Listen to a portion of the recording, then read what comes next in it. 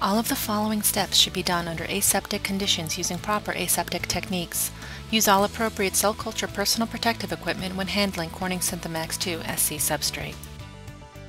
To reconstitute the Synthemax 2 SC substrate, add 10 milliliters of sterile water to the vial using a 10 milliliter pipette.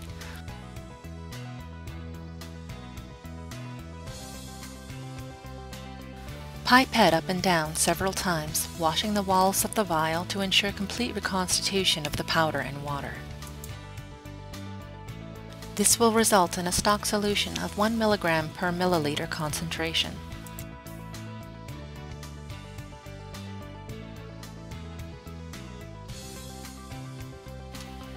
Now, you can either aliquot the solution for later use or immediately coat vessels.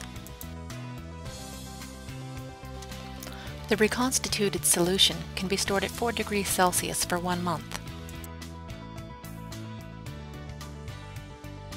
To coat a vessel, dilute 1 to 40 the Synthemax 2 SC stock solution in sterile cell culture grade water to achieve the working solution of 0.025 milligrams per milliliter concentration.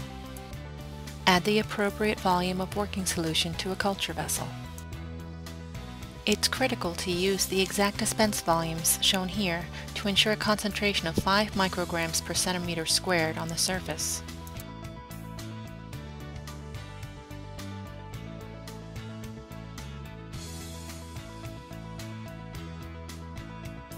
Cover the vessel with the lid and incubate at room temperature for 2 hours. After incubation, aspirate all remaining solution.